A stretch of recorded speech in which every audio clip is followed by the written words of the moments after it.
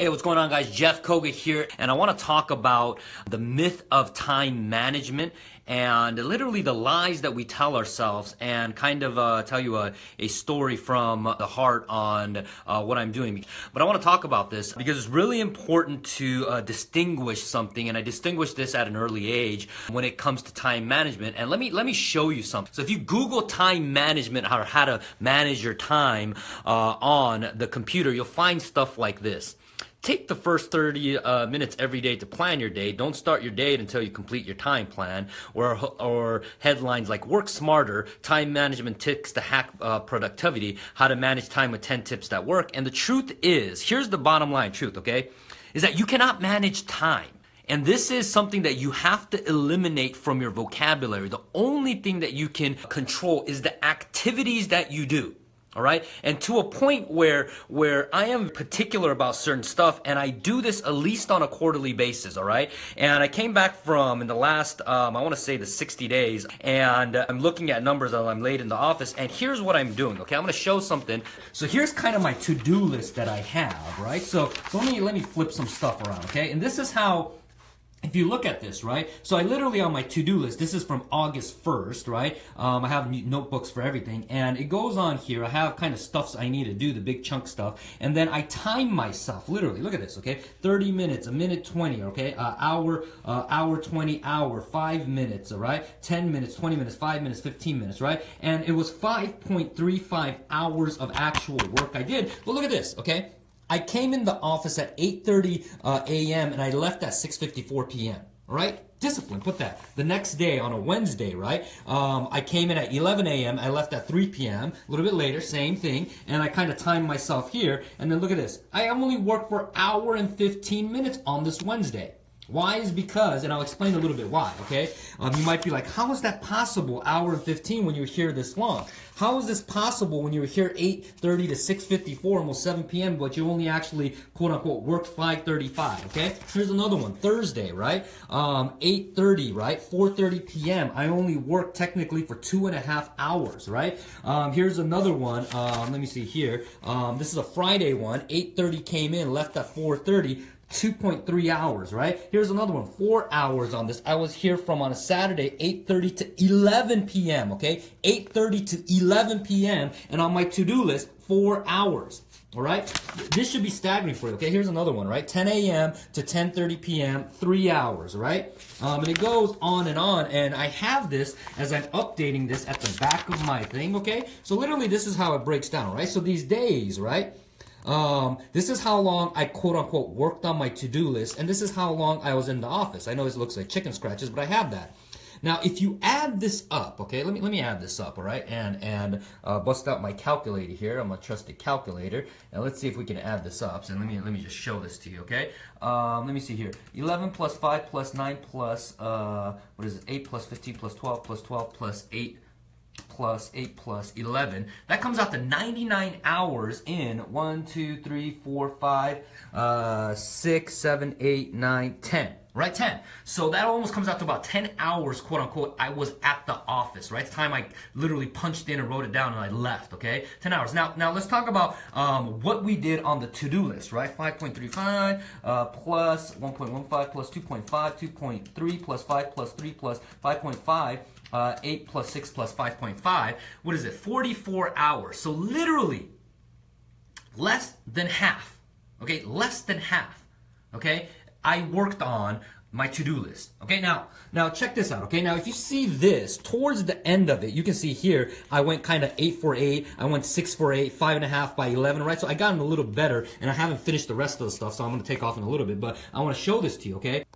The biggest thing I want you to take away is that this is for anyone out there, if you're running a business, I don't care, or even if you're working at a job, right? Is that I say this a lot and to people, is that the time that you're actually at the office, most individuals are not, I repeat, are not working the full 8 hours or 9 hours. It's just the way it is, right? And in my case, because I'm running an organization, I'm running a company, that many of the things that are on my to-do list, right, is actually what? Working on the business stuff, like literally working on the business. Now, I have not created my business where I can pull myself out. I'm not there yet, okay? So a lot of times these minutes where 5 hours and then 11 hours I'm here, okay? 1.5 to 5 hours, right? These differences, I'm working literally like stuff in my business, okay, that I'm doing. As well as some of these includes like studying, like this one right here, probably the 3 hours, and I believe 8-7 is, I have to guess, it's a Saturday, I'm guessing, right?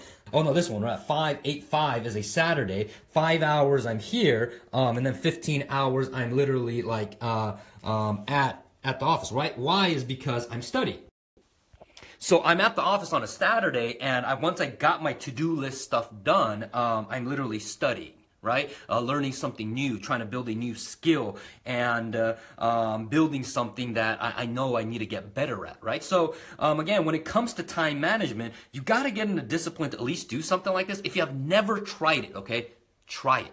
All right, especially if you have a to-do list, right? Time yourself. Like you'll hear me like at the office where I literally put like a 10-minute timer and I hit start, and for a task, I'll stay on that. And regardless if I get interrupted with a call, a text, or whatever, I leave the timer on, and I basically measure how long it took me to complete that particular task. And I recommend you, if you have a to-do list, do that. Now, if you do not have a to-do list, you should start with that first, okay? But this is an assumption, is if you have a to-do list, highly recommend for you to do that, and then track it for a week.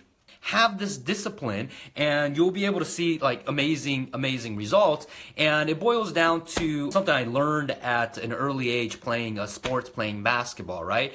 Is that I went to a basketball camp when I was young with basketball camp, and one of the coach was on there. It was John Wooden. I don't know if you guys know who he is, but he was a big coach. And when I was there, they talked about measuring and tracking stuff. I still remember this because I think I was like in 5th grade or something like that, right? We're out in like somewhere in South Bay or something like that. It's one of the high schools, and Bill Walton was there as well, okay? And he was talking as well, and one of the things I remember basically said, if you take a jump shot, right, keep track of how many you actually make versus how many you shoot, okay? And know both of those numbers and see if you get better every single time you do it. And it's so true, because if you're just like shooting and just doing stuff, just doing it for the sake of doing it, and you're not measuring and tracking, how are you ever going to know you're getting better at it?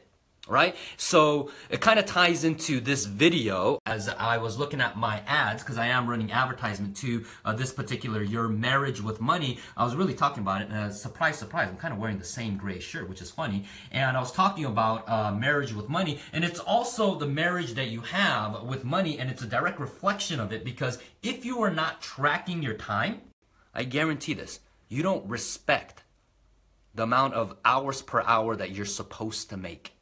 All right? And not only that, but I'll kind of finish with this, is that you want to know if someone is actually making real money or not? Listen to their language pattern. It'll tie into this last video that I made with Your Marriage with Money, is that people who don't really, in the eyes of middle class or whatever, depending on what you define a middle class as, I don't believe that middle class exists, it's just an idea, is that if someone talks about hours per hour, how much they make, versus someone who talks about how much month they make per month, versus someone who talks about how much they make per quarter, or someone who makes annually. Guess out of all those 4 people who talks about it in this way, how much money per hour they make, how much money they make per month, how much money they make quarterly, and then how much money they make per year. Guess out of those 4 people who's probably making the most money. If you guessed the one who actually tracks it yearly, you're 100% correct. And the person who makes the least is typically the person who's tracking it per hour, right? And when you're running your own business and when you're building it, you got to know where your time is being spent, and you cannot manage time, and the only thing you can do is manage your activity, and the only way to do that is you got to be brutally honest and then track it. Guarantee you, if you do that, you're going to get tremendous amount of value out of that. Hopefully, let me know how it goes, and come back to this video, hit me up and let me know how much you actually think you were working, and then what you find out, right? Because you just saw it here. The amount of work that I'm putting in to actually build my business is literally 50%, right? In 100 hours, right, I only put 44 hours working on the business versus everything else outside. So that's what I got for you. I got to take off. Love you guys. Thank you for watching, and let me know how it works out for you. Take care. Bye-bye.